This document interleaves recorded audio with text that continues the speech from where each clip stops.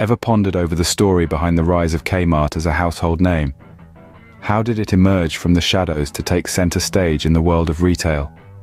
Buckle up as we embark on a journey through time, tracing the footsteps of K-mart's remarkable chronicle. Back in 1962, an entrepreneur named Sebastian S. Kresge had a vision.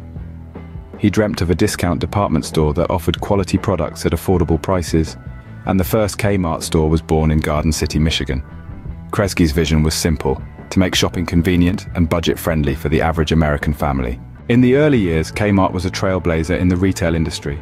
It was among the first to introduce the concept of the blue light special. Picture this: a police-style rotating blue light, accompanied by an announcement for a surprise discount in a specific department. This innovation brought an element of excitement to shopping, making it an event rather than a chore. As the decades rolled on, K-mart expanded rapidly across the United States.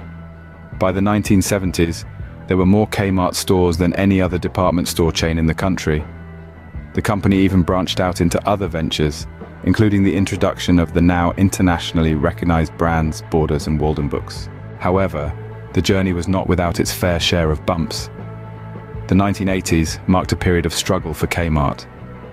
With the rise of fierce competition from other discount retailers like Walmart and Target, K-mart found itself in a challenging position. Nevertheless, K-mart was not one to back down. The company underwent a significant rebranding in the 90s, striving to improve its image and regain its competitive edge. It focused on renovating stores, improving customer service, and expanding product lines. But the turn of the millennium saw K-mart face its most significant challenge yet. In 2002, the company filed for bankruptcy.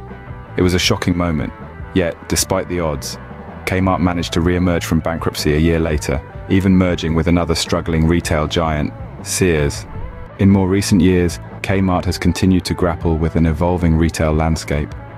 Store closures and dwindling sales have become a part of its narrative, yet the brand persists, a testament to its resilience and the legacy it has built over the years. So, what have we learned from the K-mart saga? It's a tale of innovation and expansion, of struggle and resilience. From its inception in 1962 to its current status, K-mart's journey is a testament to the ups and downs of the retail industry. It was a pioneer in discount retailing, a trendsetter with its blue light specials, and a survivor, rising from bankruptcy to continue its story. Despite the challenges, K-mart remains a recognizable name, etched in the annals of retail history. Its journey offers valuable insights into the world of retail, shedding light on both the opportunities and challenges that lie within. And there you have it, the story of K-mart, a journey that spans over 6 decades filled with triumphs and tribulations. From a single store in Michigan to a nationwide chain, K-mart's tale is a fascinating study in retail evolution.